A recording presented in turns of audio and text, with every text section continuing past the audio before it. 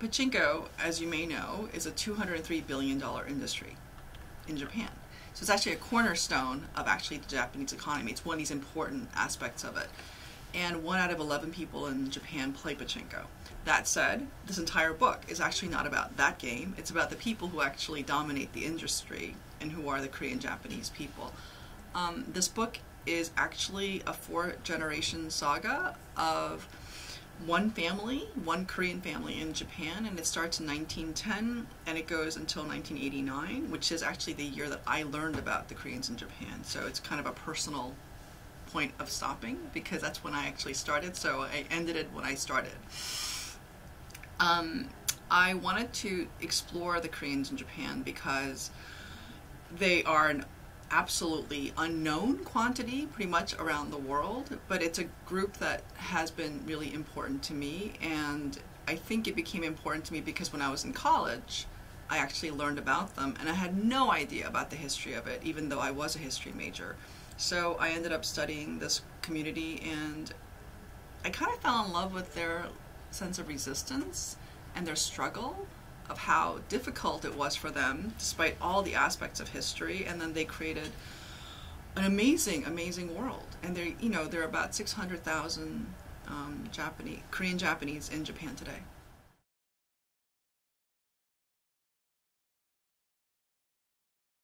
Oh sure, yeah. When I was a junior in college, I went to a lecture where there was an American missionary. And he talked about the Koreans in Japan, and I knew nothing about it. And I went to the lecture only as a favor to a friend because no one wanted to go. Because I think when you're a junior in college, you're thinking, oh, I really want to hear an American missionary talk. So I went anyway, and there were about 3 of us, including the speaker. It was really mortifying, so I couldn't leave. And he was actually great. You know, this is like another announcement for undergraduates to go to lectures by people who come. And he was really great, and he started talking about the entire history of the Koreans in Japan, which I knew nothing about them. And then when I went there, I thought, this is really cool. I didn't know that the Koreans in Japan came pretty much during the occupation era, and I didn't know that they were really oppressed. That said, it just felt like another sad history, and of course, like when you're young, you kind of think you know everything. And I thought I definitely knew everything. And then he told us this one story about this young boy who was 13 years old, who had climbed up to his apartment building and he leaped to his death. And his parents were naturally devastated, and they wanted to understand why their son committed suicide. So they went through all of his things, and they found a middle school yearbook in which his classmates had written a lot of really amazingly heinous things. They had written that he should go back to where he belongs, that he smells like garlic, they hated him, and they wrote the words, die, die, die. And of course, we learned that the young boy was born in Japan. He's ethnically Korean, but he's culturally Japanese. His parents are also born in Japan, and they're just working class people who wanted to raise their family there. And they're also products and accidents of history because they really couldn't go back to Korea after the war. So I heard this story, and it really, really made a huge impact on me, so much so that it basically, I spent 30 years writing this book. What I do think is sort of relevant today is I kept on wondering, why is it that I had to keep returning to that story? Because this book is not about suicide, it's not about depression or about bullying. This book is really about one family and how they really struggle for generations. And I think that it comes down to the fact that I'm a Korean American. I wasn't born in America. I came when I was 7 years old. I'm a naturalized citizen, and throughout my entire life, I've been so intensely supported, so kindly supported by so many Americans, that I think that I have a sense of entitlement. Like, I think people shouldn't be treated this way. I wasn't treated this way. And I really like Japan so much in so many ways. And it was very hard for me to accept that you can have this really great country, and you can also have this social norm that where you believe that certain people are beneath you, that they are morally suspect, and that they are unacceptable in so many different ways. So that polar experience of actually having great people and a loathsome idea was something that I really had to work through, and I still am working through it, because that happens, I think, all the time, even in America, where you can have an amazing person and they can say something really heinous, and you're kind of thinking, how do I put this together? So part of my struggle with this book was trying to understand the dual nature of, I guess, good and evil within people.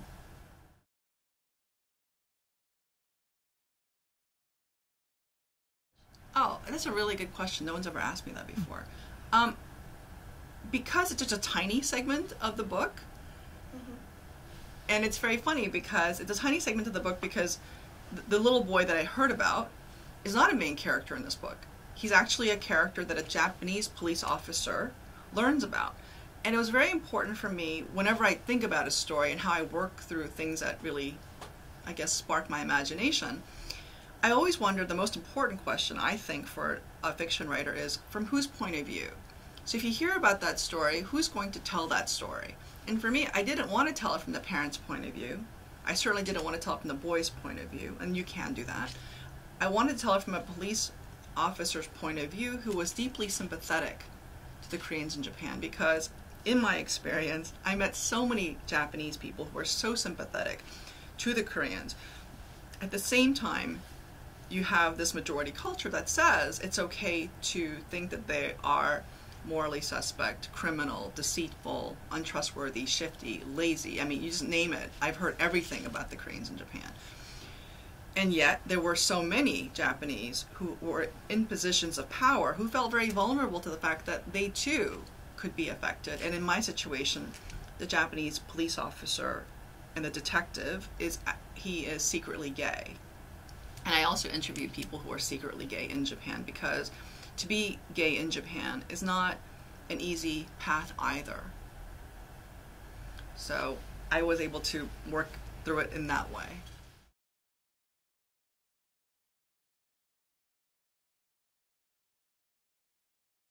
Oh, it's really nice to think of it as a pioneer. I actually just thought that I was wasting my time. This entire period when I was working on this, I kept on looking for these books written originally in English, and I couldn't find them. There's one translation of a Korean-Japanese novel, which is in English now, but it's in translation. But originally in English, there aren't any. And when I was working on it, I didn't think, oh, I'm a pioneer. I actually thought, why am I doing this? This is really crazy. And also, the law is so complicated in this field, because the immigration laws change constantly. The social services law changed constantly, and even though I was an attorney, I would look at these documents and I'd be like, oh my goodness. So what ended up happening was I had to learn all the wars, all the laws, and then I had to forget it, because the fiction reader doesn't want to know. But I had to know that it was accurate, because I felt certain that someone would kind of say, no, that didn't actually happen then. So for example, the fingerprinting issue, that law changed in 1993. You don't see it in this book because it doesn't matter. However, at the time that it actually occurs in this book, it did occur. And the entire protests and the demonstrations that were related to fingerprinting, I knew about it and I learned about it. However, it isn't important for the reader to know. But I did feel very strongly, and I think part of this comes from my history background, that I did have to know it thoroughly. But it took so much time. And I kind of thought, and this is like, I wonder what people think about this like pioneer idea. It's very flattering, is that when something doesn't exist, is it because nobody wants it? Or is it because it shouldn't happen? Or because if it's just too difficult to do?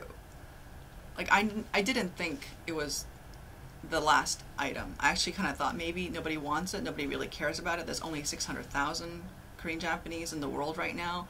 It's a micro community if you think about the global aspect of it.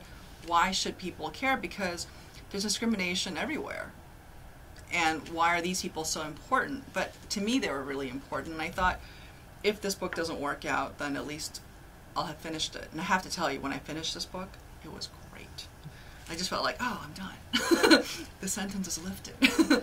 But I'm really glad that it's being read and people really enjoy it as a book as opposed to just as a history idea. So that's very gratifying.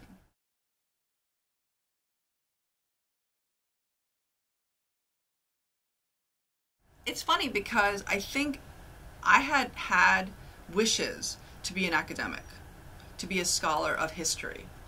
I didn't pursue that path because that path seemed incredibly long, and I think I got discouraged because when I was a history major at Yale, I found support in certain aspects of my department, but not everywhere. So academically, I wasn't an A student. Like, I didn't graduate summa cum laude at Yale, and as a matter of fact, in my public high school, I really didn't understand how to write academically until probably my junior year. And even then it was really difficult for me. So I wasn't an academic writer, which is like a really amazingly difficult, strong, it's hard to learn. And it took me a while. Anyway, going back to this wish to be a historian, I think that it naturally appealed to me that this topic would create all these questions that I wanted to tackle, and I did tackle them. So I ended up doing a lot of interviews. I looked at a lot of primary documents, which was not, perhaps it's not a great idea to do that, to write fiction, because it'll just take that much longer. I reviewed a lot of anthropology, sociology. I read a ton of books. I probably looked at every major book about the Korean Japanese that was in English. And they're actually acknowledged in the back, because what I couldn't believe was how much work they had done and how so few people had read these works. So I hope that, you know, if people are interested in this topic, they can look in the back and look at all the major scholars, because they've spent their entire lives just distilling all this information for, you know, regular consumption. And they're really well-written books that should get more attention. But going back to this whole idea of writing a historical novel, I had no intention of writing a historical novel. So the first manuscript that I finished about the Korean Japanese people was not a historical novel. As a matter of fact, I thought that I was going to write a novel about 10 years. Between the 70s and 80s, and that was going to be it. It was going to be really short. I thought, and then I'll be done. And then I moved to Japan, and I had such a shocking experience where I felt like, oh, that manuscript that I had finished in 2003, that I couldn't publish because it wasn't very good, failed because I had not written a novel. I had written kind of a treatise and a pamphlet, a very long pamphlet. And by pamphlet, I mean in the sense of like an 18th century pamphlet where people wanted to give ideas and argue a point. And I was didactic, and I was trying to say, oh, this is really wrong and people shouldn't do this, in a form of a drama, but it wasn't that way. Because when I met the Korean Japanese, they didn't see themselves as historical victims, not even a little bit. And consequently, they gave me the gift of the line, the first line of the book, which is, history has failed us, but no matter. Because in every interview that I had with a Korean Japanese person, they made it very clear to me that they didn't see themselves as victims. They were very clear that certain things happened that they don't like, certain laws were really unfair, but their attitude was, but you move on, you work through it. And they were never, ever binary in the sense of they would say, oh, the Japanese are bad and the Koreans are good, because they would be very forthcoming about Koreans who are bad and Japanese who are good. And having that experience forced me to rethink everything that I knew and started to write about the stories of people as opposed to the history facts, which often talk about who won and who lost.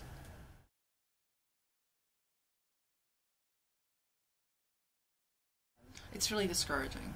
Yeah? I think working on a novel for a very long period of time, it's very discouraging because you don't know why you're doing it, even though you know why you're doing it. You're doing it because you want to, and because this question is interesting to you, but then you kind of wonder, well, what are you expecting? So very often, I think you have to almost forget the outcome.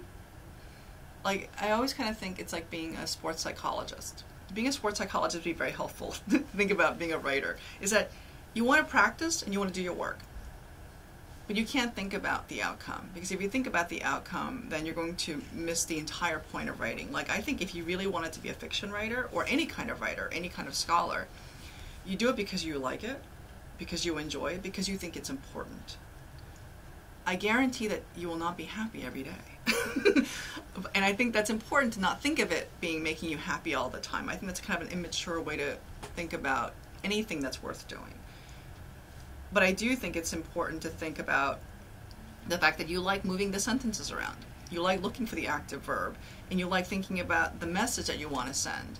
And I think that all those things are in constant operation when you're working on a book for a really long time. And while you're doing it, I think it's also important to be a good person. And that's a weird thing for me to say, but I want to say it because in the arts, there's a real focus on do whatever you want to do if it's going to create the book. I disagree. I don't think you should burn relationships with your family members, hurt your children, not pay attention to the needs of your community. I think all those things are important to becoming an artist that's creating work that's worth doing. So being a writer and being a mother and a wife and a friend and a daughter, all those things are part of my life. So part of the reasons why I have all this delay is because I had to take care of all of my immediate and distant communities. And I feel very strongly that I have a sense of responsibility to more people than just my work.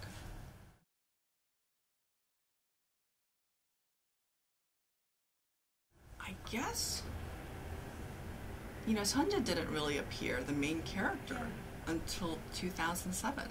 So I know that sounds not a long time ago, but if you think about the fact that I started this book in my head in 1989, really started in 1996, the fact that the main character didn't come until 2007 is nuts. But she came very, very clear to me when I moved to Asia, because when I was in Asia, all I did was meet all these ajumas. And ajumas are, it's a Korean word which could mean ma'am, it could mean married mother, it could mean so many different things, but it basically means kind of an older woman who's mature. And it could be somebody who's working class, it could be an honorific. But I met all these ajumas in Korea who were working all the time. And I realized how important their labor and the reasons why they labor were to me. And witnessing and meeting so many ajumas made me sort of rethink about the focus of this book, because initially the book was really about Solomon, which is shocking, I think, for most people, but that's how the book really started. So if you look at the Missouri Review in 2002, the book was really supposed to be about Solomon, who works on Wall Street. And that's about like this much of the book right now. The entire book now goes all the way back to Sanja, and that's the reason why I had to throw the entire manuscript away, because I realized there is no Solomon without Sanja. There are no Solomons at all. There are no Pachinko parlors without Sanja. And I realized, oh, that's so important that I have to go back all the way. And I had no intention of writing a book about an ajumma and her children. But then I met all these Korean Japanese, and men and women all talked about this silent, hardworking, almost beast of burden. These ajummas are almost beasts of burden because they never get any credit. And what's important to notice is that my character is illiterate.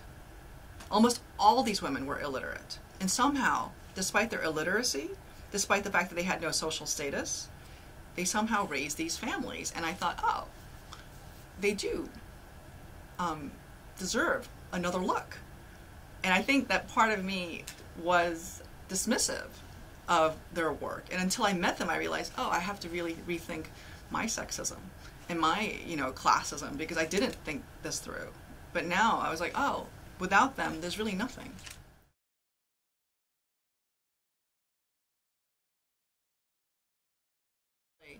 It's funny because I think if someone told you that your lot is to suffer just because of your biology, I think even if you were a good girl or an obedient girl, which are messages that I think that Korean women get constantly. I mean, every single Korean folktale really focuses on obedience and being virtuous, being sexually pure, all those stories. And that's fine. It's just part of the 5,000 years of history of Korea. But I do think that it's normal for any human being who's born in a modern society to kind of say, would rather not suffer all the time. And I would rather not choose to suffer all the time. And when Sanja is internally grumbling, I think it's really normal. Because at the end of the day, she still does all the right things. And I wanted to acknowledge the grumbling versus the behavior. because we can grumble, we can also behave in a correct way. Do I think all women should suffer? Do I think all men should suffer? Of course not. But I think, do men and women suffer? Absolutely. I think you can't dodge it even if you wanted to. I don't think money, I don't think race, I don't think gender, and there isn't a factor that could protect you from suffering. And I think that the older I get, and I'm 48 now, the more I realize that everybody is suffering. And mostly people are privately suffering. So one of the practices that I think about constantly is to be gentle with people, because you just don't know what they're going through. Like, I've met so many people who are powerful and wealthy and strong and really good looking, and it turns out that they're having cancer, and you're going, oh, I didn't know that. So you don't know. So one of the things that I get to do as an omniscient narrator is to actually explore the private suffering and the private joys of anybody in the room. And that to me is really fun. Like, there are a lot of like annoying things about being a fiction writer, but for me the really, really cool part is to get to inhabit the private lives of many people.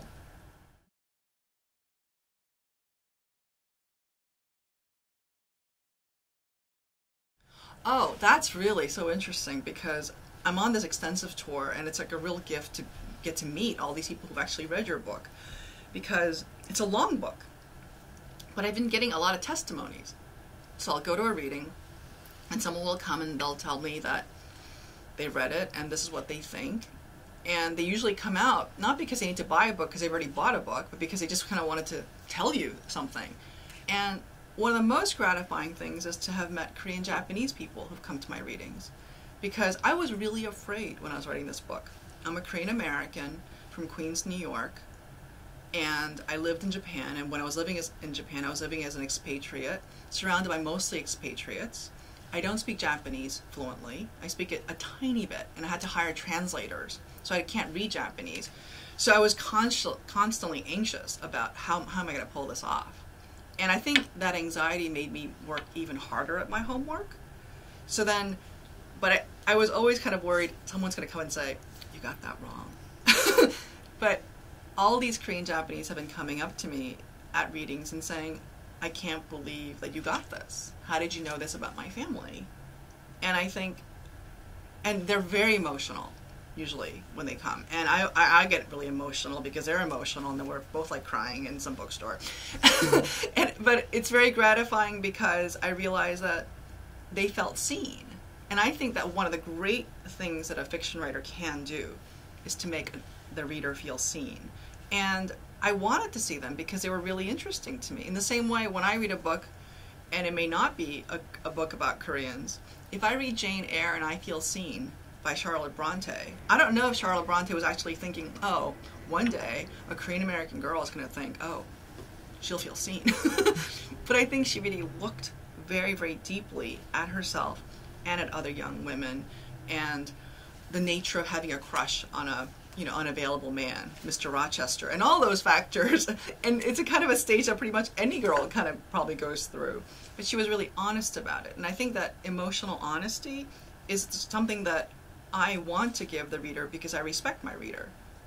So when I do meet people at the readings, it's incredible. It's an incredible experience, and I feel so lucky. And I think, oh, for this reason, I traveled 12 hours on a plane and was at a bookstore for 45 minutes.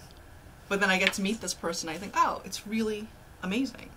So that's been probably the best part about the book tour.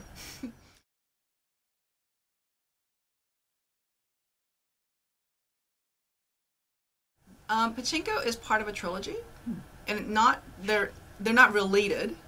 My characters aren't related in that sense, but to me it's a thematic trilogy. I'm calling it The Koreans. My first book, Free Food for Millionaires, is about the Koreans in America. My second book, Pachinko, is about the Koreans in Japan. And my third book is a thematic trilogy connection about the role of education for Koreans around the world. So the book is called American Hagwon, and it's going to be about Hagwons that are in America that much replicate the cram schools that there are in Korea. And I'm questioning the role of education for Koreans around the world, because although I think education is historically sound and a beautiful thing, I do think that the obsession about education and educational achievement is really hurting children. So I wanted to explore that in drama.